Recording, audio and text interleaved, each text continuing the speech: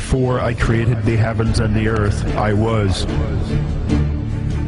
When the earth and everything in it passes away, I will be.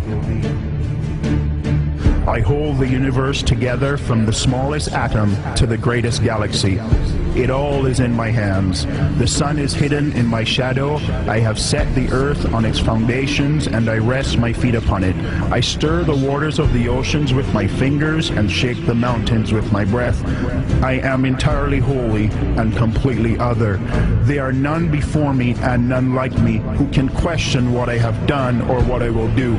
My kingdom is eternal and shall exist forevermore. I am the ruler over the kings of the earth. I am the Prince of Peace. I am the King of Kings, the righteous King, the King of the Jews, the King of glory, the King of the ages, the King of heaven, and I am the Lord of lords. I am the God of Abraham, Isaac, and Jacob. I am Jehovah Jireh, I will provide. I am Jehovah Rapha, I will heal. I am Jehovah Mekadesh, I will sanctify.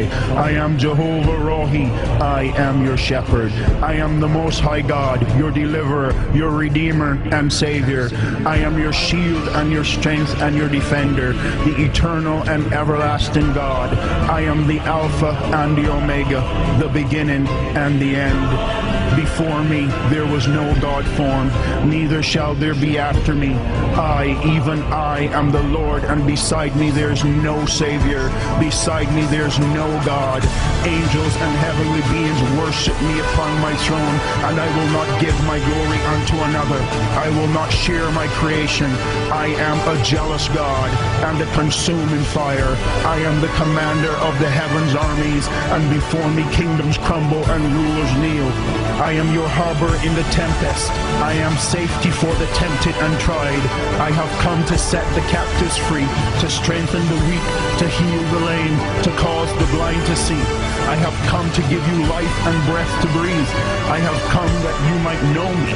I have come that you might know my limitless love and endless goodness, my measureless mercy and never-ending grace. My forgiveness knows no boundaries, and my acceptance sees no imperfections, nor color, nor race, nor wealth, nor poverty. In me you are made clean, and through me you are sanctified. I am indescribable, incomprehensible, irresistible, and invincible. The heavens cannot contain my glory. Death cannot consume me. Life cannot outlast me. All knees will bow before me, and at my name every tongue will confess. Every tongue will confess that I am the great I am. Every tongue will confess that I am the God of